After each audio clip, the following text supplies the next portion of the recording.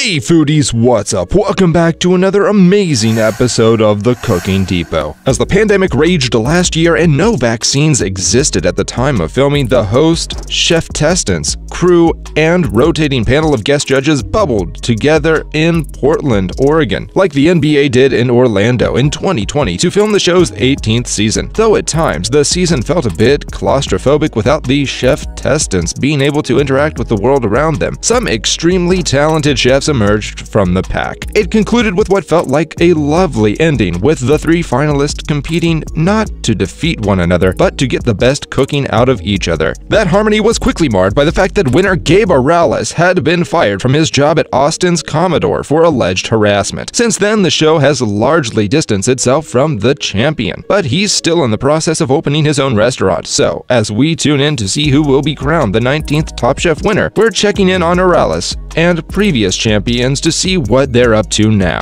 Number 1. Harold DiTurley. Season 1, San Francisco. That first season was still ironing out the wrinkles a little bit. With no Padma Lakshmi to be seen yet, Katie Lee, Billy Joel's ex-wife, was the host. In the finale, which was held in Las Vegas, DiTurley defeated Tiffany Faison with a menu that included olive oil poached bass and pan-roasted quail. After winning, DiTurley ran 3 restaurants in New York's West Village: Perilla, Kin Shop, and The Morrow. Despite solid reviews for each of the trio, he eventually closed them all, shuttering Perilla in 2015. He returned to New York in 2017 as the consulting chef at the gluten-free Italian restaurant Tali, but it closed in June of 2018. DiTurley now has a restaurant consulting business. Number 2. Ian Hall, Season 2, Los Angeles. In a season that had some controversy with a hazing incident of one of the contestants and Bravo not actually providing a reunion show because viewers didn't like the chefs, Hall prevailed. After winning, Hall opened The Gorbals in LA, where he mashed up his Scottish and Jewish heritage with dishes like bacon-wrapped matzo balls. He expanded the concept to hipster enclave Williamsburg, Brooklyn, but he has since closed both locations. In 2015, Hall opened the Vegan Ramen Hood in LA's Grand Central Market. He also hosted a cooking competition show of his own, the Telestroni-filled Knife Fight, on the now-defunct Esquire, New York.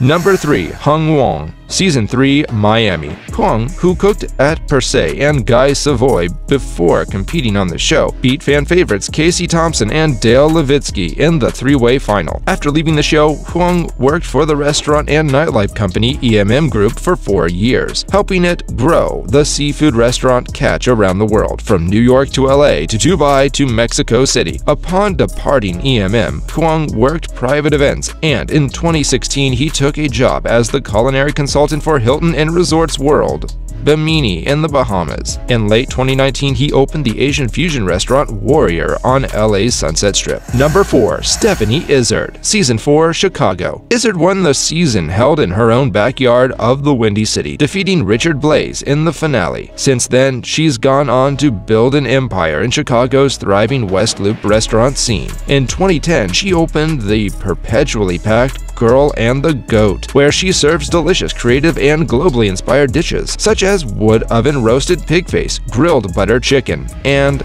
duck tartare. Soon after, she opened the Little Goat Diner and her Chinese restaurant Duck Duck Goat. In 2019, at Chicago's New Hoxton Hotel, she opened her Peruvian-influenced Carba, and in 2020, she opened Sugar Goat Bakery and expanded her offering with meal kits delivered nationwide through Goldbelly. Last year, she opened her pandemic-delayed Girl and the Goat in downtown Los Angeles, and has also brought her Peruvian restaurant Carba to the city as well. Number 5. Hosea Rosenberg. Season 5, New York. Season 5 was filled with chefs who would become fan favorites for years to come, including Fabio Viviani and Carla Hall. However, Rosenberg beat them all. The New Mexico-born chef returned to Colorado and has opened Black Belly in Boulder, later expanding it to a butcher shop as well. In November 2017, Rosenberg opened Santo in Boulder, a restaurant devoted to the food of his home state, serving dishes such as Navajo fry bread and green chili chili pork and potato stew. In April of 2020, Rosenberg shared on Instagram that his daughter Sophie was suffering from a rare skeletal disorder called multicentric carpodorsal osteolysis, MCTO. He and his wife started a foundation to raise funds and awareness around MCTO. So guys, this was all about today's video. Share as much as you can. That really motivates us to create more content for you guys. With this, we end our video. Hope you liked the video.